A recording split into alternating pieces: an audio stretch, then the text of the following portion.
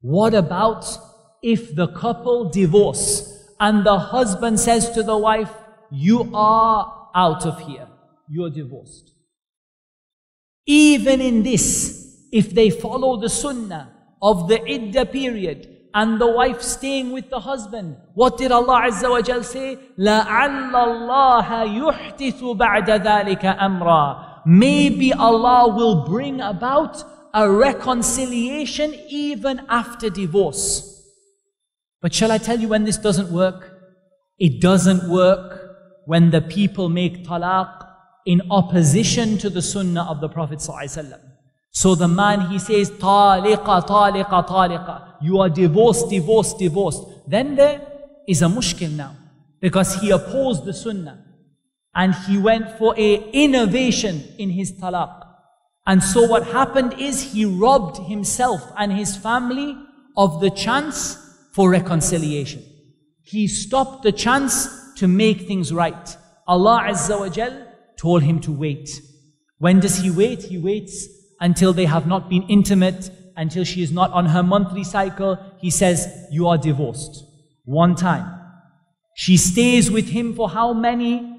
3 menstrual cycles. 1 month, 2 months, 3 months, or however long it takes. 4 months or 3 months, however long it takes. All of this time there is a chance for what? A chance for reconciliation. A chance, لَعَلَّ اللَّهَ يُحْدِثُ بَعْدَ ذَلِكَ أَمْرًا. More than that, Allah Azza wa Jal said it is better for them to reconcile.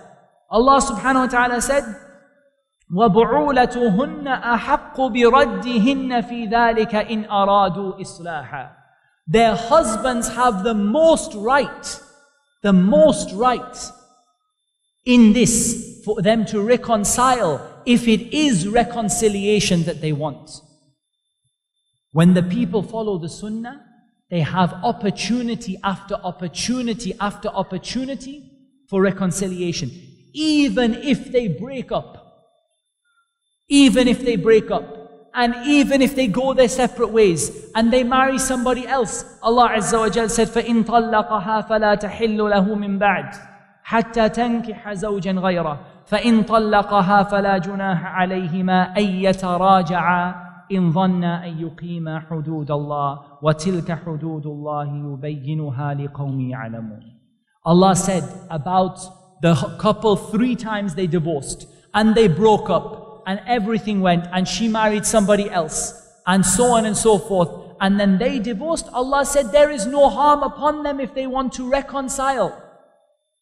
Look at the opportunities that Allah gave for reconciliation.